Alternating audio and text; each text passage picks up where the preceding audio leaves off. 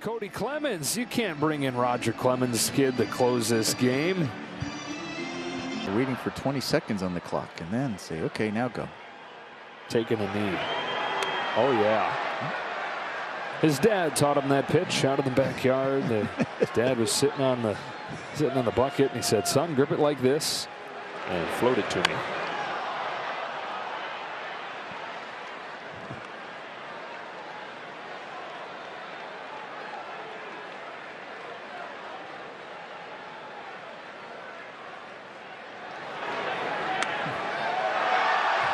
I mean, that can't be any fun as a hitter.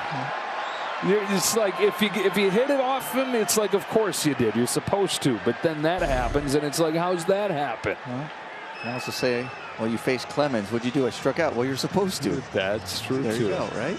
It gets charted as a slider. I mean, I don't know if it's. I don't think that was a slider. But.